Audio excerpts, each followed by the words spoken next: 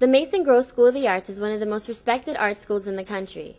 It is home to a number of talented artists and performers who produce amazing works of art every day. For those individuals interested in visual arts, the Broadsky Center for Innovative Print and Paper here in downtown New Brunswick provides an opportunity to produce fine works of art in a state-of-the-art environment. The center was founded by Judith Broadsky in 1986, and she originally named it the Rutgers Center for Innovative Print and Paper. It was established as an international forum for the exchange of new ideas in print and paper making processes and education.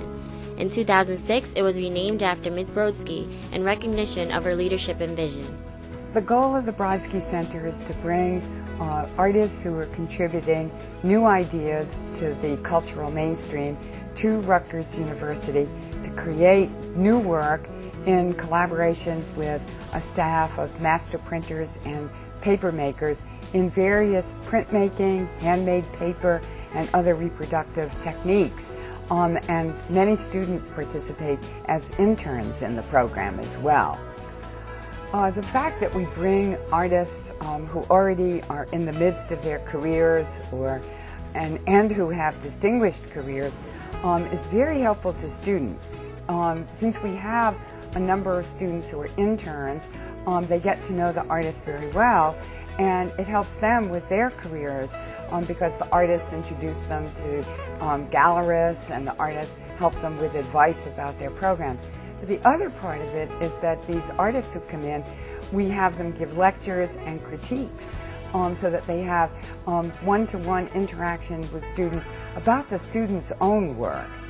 The center's location on Livingston Avenue, right down the street from the famous George Street Playhouse, places it right in the heart of New Brunswick art community. It is a central location where students from all campuses can come to create their art. What I like most about the center is that they're open often every weekday from 9 to 5, I guess, and they're always open to help you, and they'll never turn you away.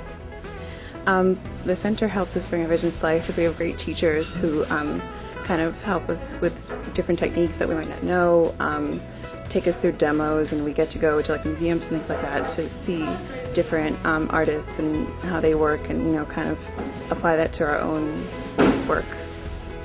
The professors at the center have a wealth of knowledge to pass on to their students, but they are not just passive participants. They take full advantage of the center's opportunities as well. Teaching at Rutgers has really expanded beyond what I do at the Broadsky Center. At the Broadsky Center, I'm a printing assistant and collaborate with artists and work on editioning. Teaching has allowed me to work with students and share successes at the Broadsky Center and retranslate the process to a new group of students. So it's been a challenge, but it's also been wonderful to watch students actually grow and learn from successes that we have next door and bring them to the students on the other side. I'm very impressed with the knowledge and skills of my professors.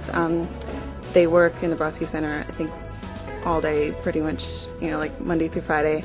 And they print out a lot of really cool things from different local artists. There's a show in Manhattan that we went to go see that the Broadsky Center had pieces in, and it was really interesting to see like finished pieces that they were working on that we see them working on like when we're in class and stuff. So I'm very impressed with the knowledge and skills of my professors. I think that they know even more than I expected them to know, and they are willing to teach me all the knowledge that they have, and they never talk down to me or think that I'm not worthy of knowing the same information that they do.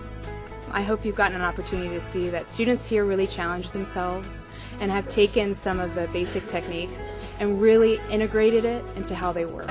And that's sort of the goal, is to learn a new technique and figure out a way to work it into your own process.